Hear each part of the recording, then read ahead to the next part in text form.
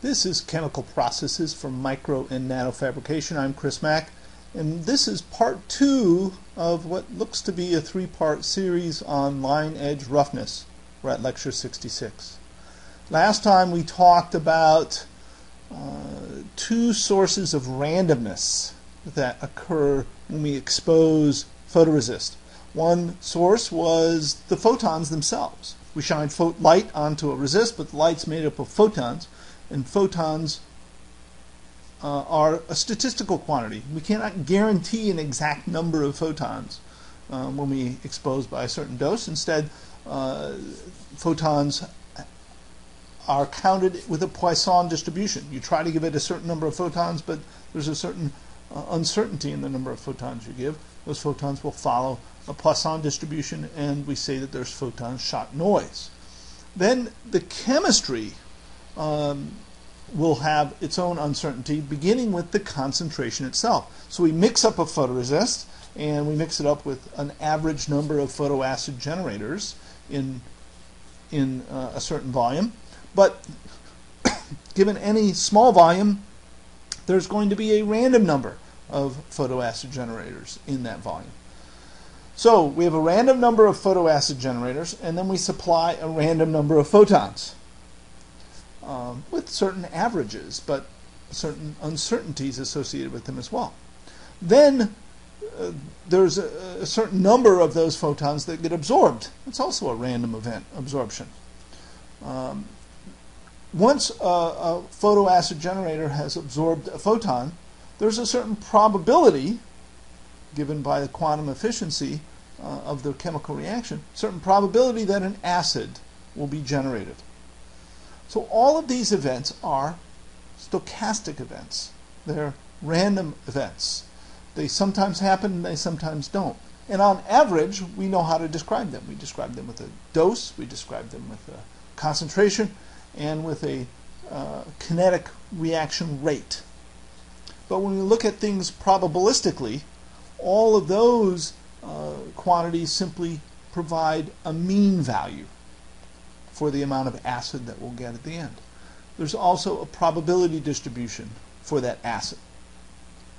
And that probability distribution provides an uncertainty in the amount of acid that's generated. So for some given volume V, we work through all the math, and we're not going to do any of the math other than the Poisson distribution we did before. We're just going to show you the result. Here is the uncertainty in the acid concentration. Now, notice that I give the uncertainty relative to the mean. Remember these brackets around a concentration. It tells us the mean. So this bracketed around H is the mean relative acid concentration. And so this is the standard deviation of the acid relative to the mean, and then I take the whole quantity and square it. So it's the relative variance. So what is that a function of? Well, it's a function of the mean relative acid concentration, but we also have the mean initial number of PAGs that are in that volume. So this is, when we mix up the photoresist, it has a certain concentration. So for a certain volume, there's a certain mean number of PAGs.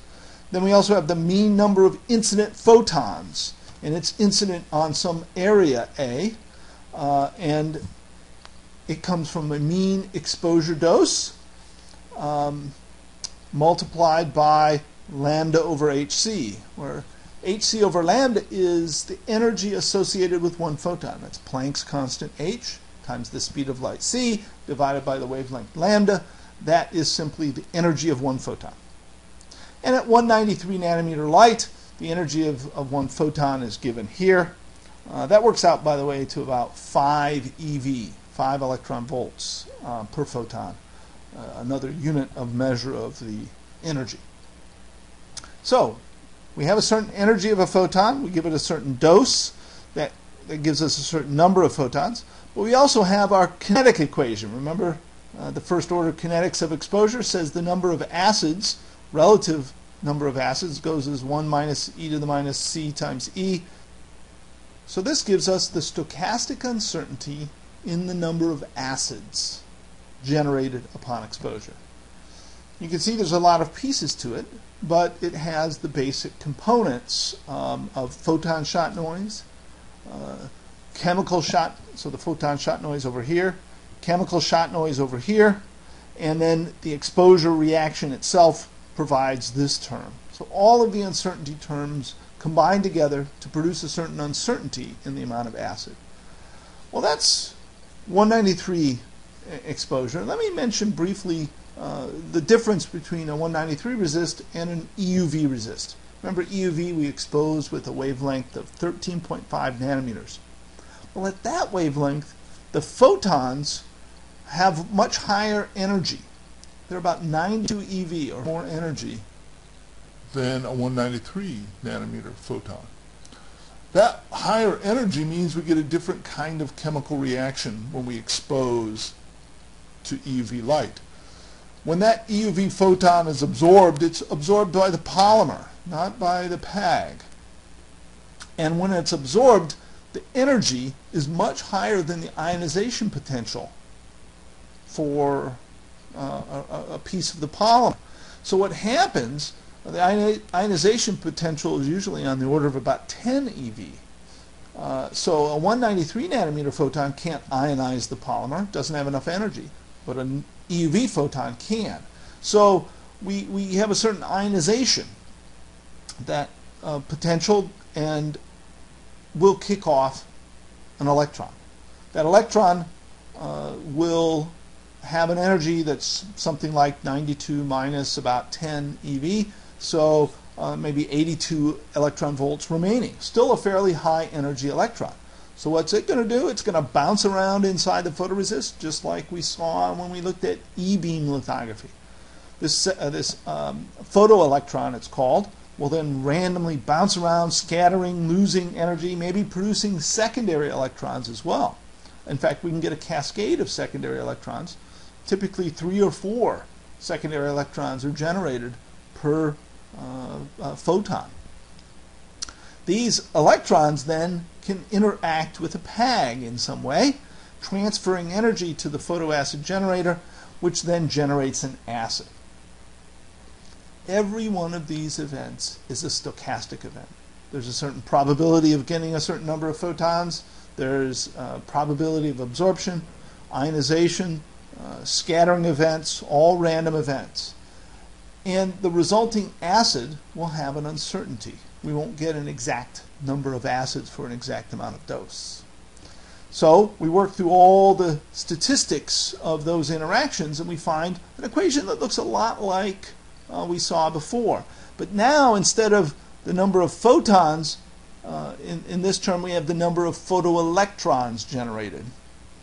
The number of photoelectrons is determined by the number of photons times the number of those photons that are absorbed, which is 1 minus e to the minus alpha d, multiplied by this photoelectron generation efficiency, which is probably pretty close to 1. Almost every photon generates a photoelectron.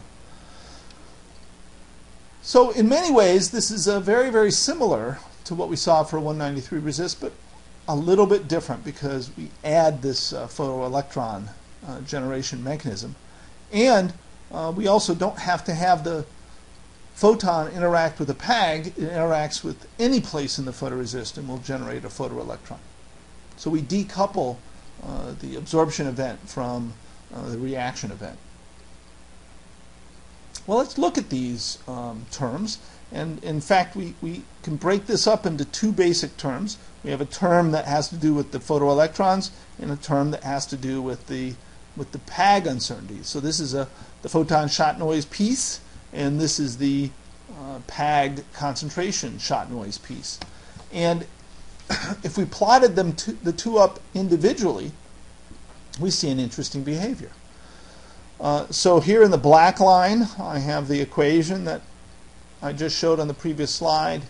In these red squares, I actually have a Monte Carlo simulation going on, and they match perfectly. So Monte Carlo simulation of the results to give a certain uncertainty in the acid gives the exact same result as this equation that I showed. But if I break the equation up into 2 pieces, I have in the purple line here the photoelectron shot noise piece, which is the second half of that equation. And then I have just the shot noise that came from the PAG uncertainty in the dashed line. I add these two together, I get the black line uncertainty that we had before. I add them in quadrature. But we see that for low exposure doses, so this is the acid concentration is low, so I have a low amount of dose, I'm dominated by the photon shot noise, the photoelectron shot noise. And then for high concentrations, high exposure doses rather, I become dominated by the PAG shot noise. Well, in general, I think we'll mostly be in a regime maybe where 50% of the PAG gets converted to acid. So in this regime, I'm pretty much dependent on both terms, not one or the other. You see at this crossover point, each term is contributing equally to uncertainty, and in this regime of 0.4 to 0.6, 40%, 60% of the acid is generated, is probably the normal lithographic regime, and both of these terms contribute. How can we reduce the uncertainty in the amount of acid that's generated upon exposure? Well, the same ideas apply to both 193 and EUV resist, but let's look at the EUV case as our example. What can we do?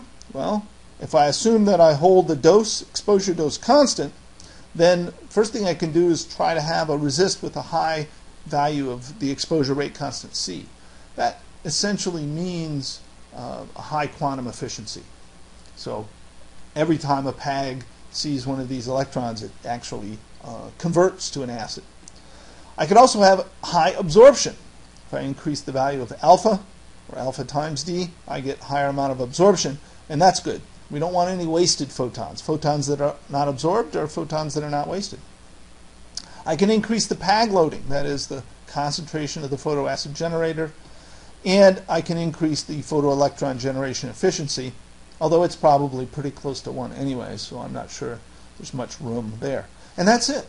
That's the only thing you can do to improve the uncertainty in the amount of acid, assuming you hold the dose constant. Of course, the other thing you can do is increase the exposure dose. And we see that very clearly with EUV resists. If we use a higher amount of exposure dose, we get less line edge roughness. If we use a lower exposure dose, which we want to do in order to have better throughput for our EUV tools, then we see greater amounts of line edge roughness. And this is the ugly trade-off that we have in front of us. I want low dose to get high throughput, but if I keep my dose too low, I get higher uncertainty and then higher levels of line edge roughness. Well, that's the exposure reaction. Well, now we have a post-exposure bake, which causes reaction diffusion, chemical amplification. We have development. All of these things lead to uncertainty as well. Reaction is a catalyzed acid. Acid acts as a catalyst, and the acid diffuses around and causes deblocking. So we can model this with what's called a von Smalski trap. The acid moves around, and when it reaches a deblocking site and approaches within some capture radius A, some little spherical volume, once it goes inside the sphere, we say that the acid's trapped and a reaction can occur. Well, then the acid's regenerated, they can diffuse around some more. Turns out that statistically it's this capture radius A that is significant. We go through all the math, and it's ugly math, but we go through all the math to figure out the uncertainty, and we get this big old long equation. Now we let M be the concentration of the blocked sites on the polymer, just like we saw before. So this is the relative uncertainty in the number of blocked sites on the polymer. And we see a number of pieces to this equation. First we have the photon shot noise. We saw this piece earlier. We've got the PAG concentration shot noise. We have the exposure piece. So all of this is the uncertainty in the acid that got generated by exposure. But then the reaction diffusion piece adds this term, and the key here is I have the diameter of the von Schmalsky trap divided by the diffusion length of the acid. That's what sigma sub d is, the diffusion length of the acid. And the ratio of the diameter of the trap to the diffusion length results in smoothing. You see, if the diffusion length is bigger than the trap diameter, I end up reducing this quantity, the acid uncertainty. So the effect of reaction diffusion, the effect of having an acid that moves around the resist, causing multiple deblocking events, is a smoothing effect. It tends to reduce the uncertainty as long as the diffusion length is bigger than the acid trap diameter. Then we have the deblocking itself and the uncertainty associated with the random distribution of blocking groups, and the result is a combined uncertainty in the amount of blocked and deblocked groups remaining at the end of post-exposure beam. Now, one more thing I'd like to bring up. Diffusion has two impacts. As we just saw, diffusion reduces the uncertainty in the amount of blocking group because it smooths out the acid uncertainty. So I look at the impact on sigma m, the uncertainty in the amount of blocking groups, and I find that if I increase the diffusion length, this uncertainty goes down. So here I have acid diffusion length increasing, and here I have the uncertainty in the number of blocked groups. And when I increase the diffusion length, this uncertainty goes down. But diffusion causes something else to happen. It smears out my image. If my acid diffuses too far, all of my features get smeared out. If the acid goes all the way from the middle of a space to the middle of the line, I will completely smooth out all of my features. That's no good. And in fact, the amount of line edge roughness, the standard deviation of the feature edge, will be proportional to the uncertainty in the amount of blocked groups divided by the gradient of the amount of blocked species in the polymer. So as I increase the diffusion, the gradient gets worse. And so the 1 over the gradient goes up as my diffusion length goes up. Because of that, one goes down and the other goes up, this ratio ends up having an optimum. The optimum occurs when I balance off the beneficial effect of smoothing from acid diffusion against the detrimental effect of smearing out my image because of diffusion. The result is there is an optimum diffusion length. And when we reach that optimum diffusion length, then that's the best we can do in terms of improving the LER. That optimum diffusion length is relatively small, I think, and as a result, we would benefit from having less diffusion than we actually do today in terms of getting the lowest amount of LER. Well, we haven't quite finished everything to give a complete picture of what LER is like, but we've gone further. We now understand uncertainties in terms of reaction diffusion as well as exposure. Let's look at what we've learned so far.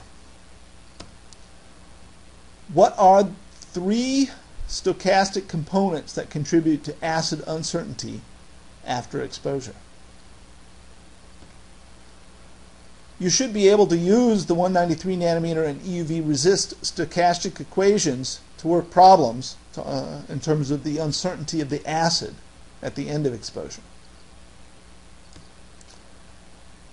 How can acid uncertainty in an EUV resist be reduced? In fact, we described 4 ways in which we can reduce the uncertainty for an EUV resist, and that's it. That's all you can do.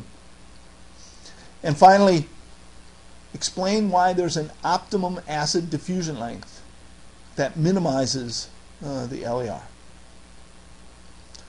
Well, next time, I think we'll finish up our discussion of LER and try to understand the big picture of roughness and stochastic lithography. Till then.